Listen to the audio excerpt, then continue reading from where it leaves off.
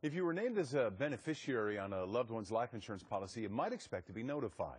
But it turns out that for years, a lot of companies never bothered. CBS 2's Andrea Fujii shows us the state is trying to pay out millions of dollars.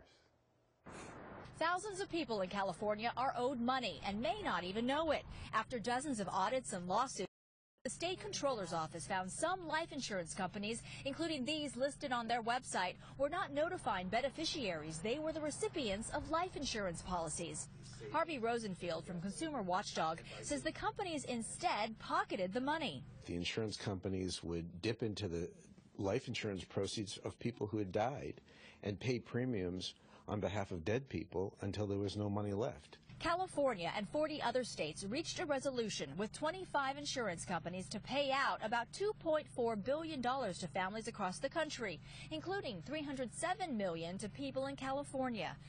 This is the controller's list of money that's gone unclaimed in the LA area, amounts ranging from several thousand to hundreds of thousands of dollars. I talked to several people in the LA area by phone tonight, but they didn't want to go on camera. These are people who, according to the website, are owed thousands of dollars, money they didn't know they had coming.